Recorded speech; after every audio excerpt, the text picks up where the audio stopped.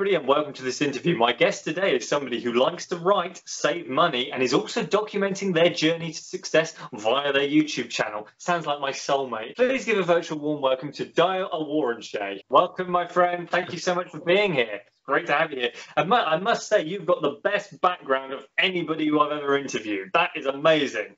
Yeah, thank you. I just enjoy staring at my wallpapers all day on my TV because it just looks amazing. I can't blame you. I just want to stare at that now. Forget the interview. Watching this.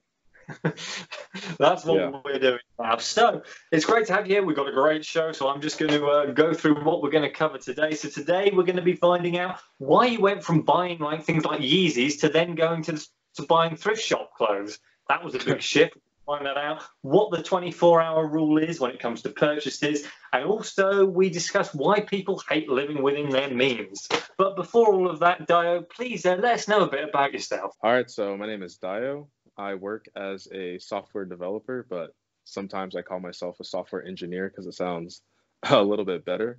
I enjoy doing fitness activities, especially running. Also like being curious in the tech field as well as in personal finance, and also like to be reading up on mindfulness, which some people might just call mental health. That's great. So let's delve a bit deeper here. So do you have a big dream and ambition? And if so, what is it? So in terms of dreams, this might be a little too big, but I had sort of like a revelation younger when I was a kid. And I discovered that I wanted, regardless of a country's infrastructure, that everyone should have access to the internet, because I do think the internet is a very interesting place and it kind of equals the playing field for everyone's voices to be heard. And actually, to this day, there's still about half of the world's population that isn't connected to the internet. So I really want to, before I leave this planet, in some sense, I want to have everyone have access to the internet regardless of their living conditions. That's a very impressive dream to have. That's probably the most meaningful world impacting dream I've heard on this channel, and probably generally. That's a really amazing goal. And well, in theory, if you carry on with your sort of entrepreneurial pursuits, you might be able to make that a reality. You never know. Yeah. So I'm not sure if you're familiar with the infamous man Elon Musk. Oh, yes, yes. So actually his company SpaceX has a project called Starlink, and that's essentially what he's trying to do, have a global internet structure. And even if I can't create it myself, hopefully one day I'll be able to work for him and have him kind of live out my dream that I want. Right, so either way, so you'll either be able to do it yourself or work for somebody who is doing that and be part of that vision. Right, yeah.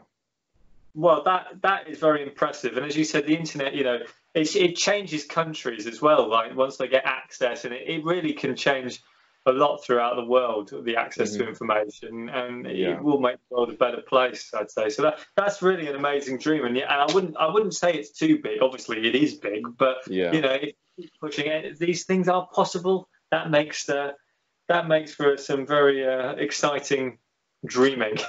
Yeah. That's for sure. Well, no, I commend you. I like big thinkers, so don't get discouraged. Okay, I'll take that in mind. Well, that's the thing. So if that's your dream, you must have some sort of hopes of building some pretty big businesses then.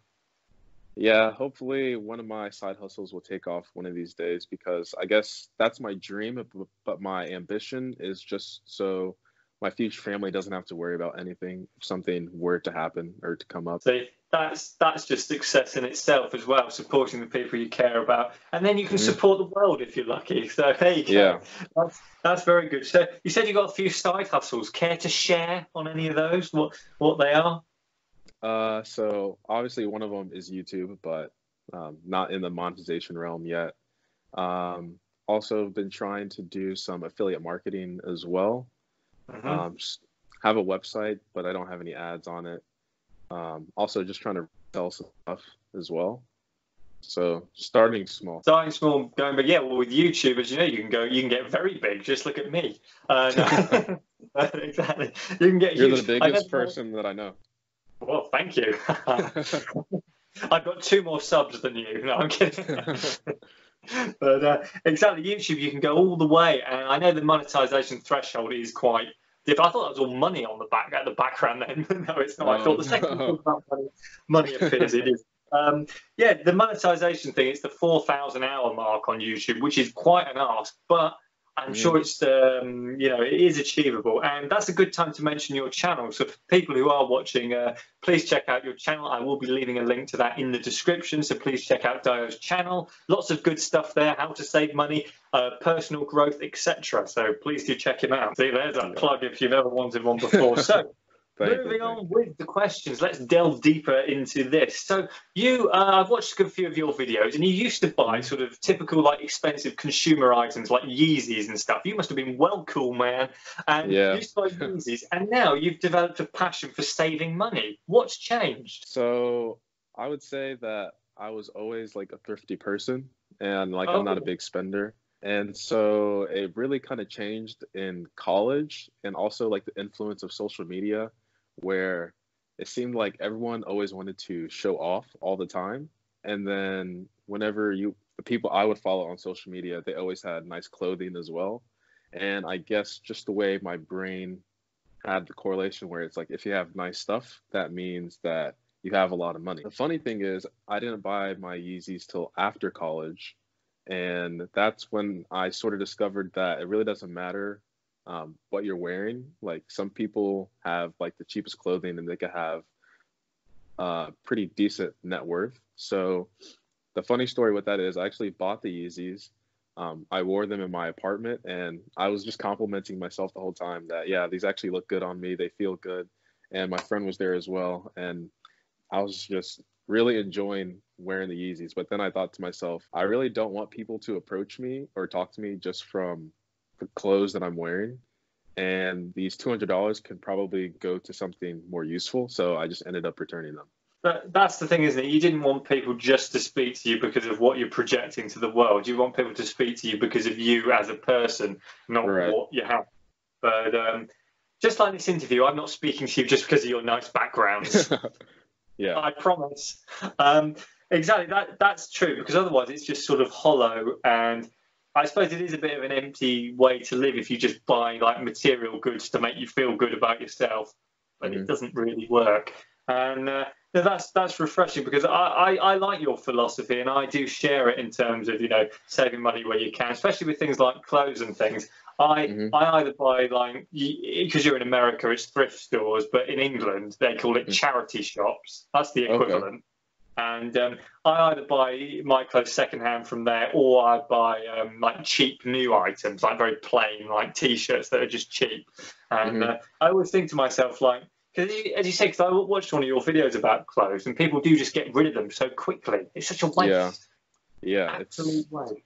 They can't even wear them all throughout the entire year, and you probably just have your favorite shirt or jacket that you wear all the time. So exactly, I think if I ever spend something that I think is quite a bit of money on a piece of clothing, I'm thinking to myself, you're going to be wearing that for the next 10 years. You better like it.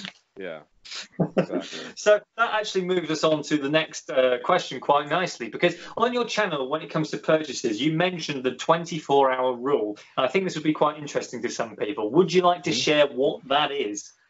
Yeah, so the 24-hour rule is basically stopping people from impulse buying. So, for example, myself, I love tech products, so I like to walk into a lot of tech stores and just see the latest gadgets that I can buy.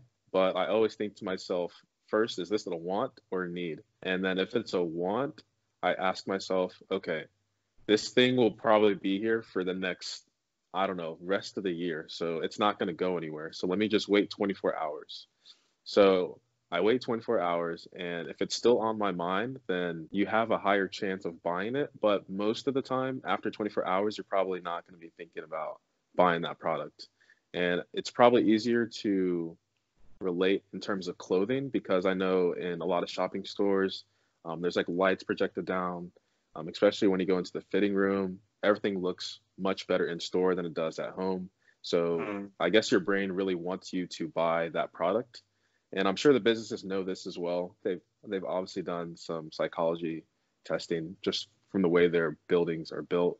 And I would say 9 times out of 10, after you wait 24 hours, you're probably not going to be thinking about that item that you bought. That's a very, you must have saved a fortune with that attitude, because I think that would help a lot of people, because if you wait that time, you're sort of testing your interest of how much you really like what you're trying to buy. Right. And I'd say that filter, a lot of people probably wouldn't even make it past there, as you said, if it's sort of impulse. And you really have to think a lot more carefully about it. I think that's a very good technique. Did you use the 24-hour rule when I asked you for this interview? Did you think, I need to sit on this? Yeah, it was definitely a little bit more than well, was it 24 hours? I don't think so.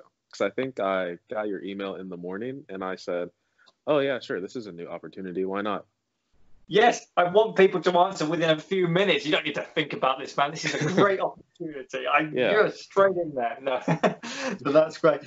That is a very interesting concept. I think you could even push it out further. You could do the 48-hour rule. You could really test your interest. Probably the more expensive it is, the longer you should think about it, maybe.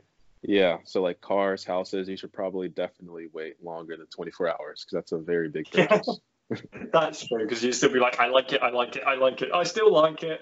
Next week, I still like it. But maybe a month, you might. I have found that actually, if I've held off from buying something, and it's been like over a month, sometimes you just get over it. Yeah, exactly. Save a fortune. See, people follow Dayo. You're going to save a fortune. It's crazy. So right, that actually does lead us into the next question. Which is, why do you think people hate to live within their means so much, and what is it that stops them from doing so? So I would say that, first of all, I like to tie a lot of things to social media, especially with the younger generation. And I think when people hear the phrase living within their means, it correlates to not having fun, which I don't think is true. And also with the news, at least personally for me, whenever I look at the news, it's always like a negative outlook on the world. And then social media, everyone's like agreeing that, yeah, the world is getting bad. You can obviously see it all the time. And it just makes you have like this negative outlook on life. And it's also the fear of missing out as well on social media. You always see people having fun all the time.